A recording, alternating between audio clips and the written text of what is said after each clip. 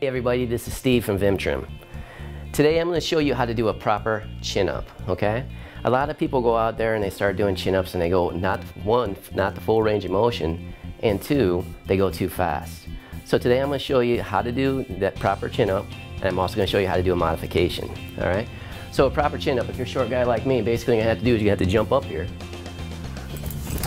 and grab right in the side, okay? And this is where we want to hold, okay? So, full range of motion means your back is totally locked out. Come up,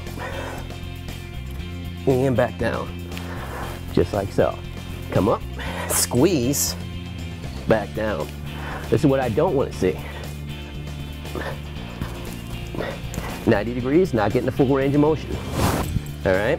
So, that is how you do a full range regular chin-up, okay? So the second one, if you're not at the chin-up level, we have the modifications.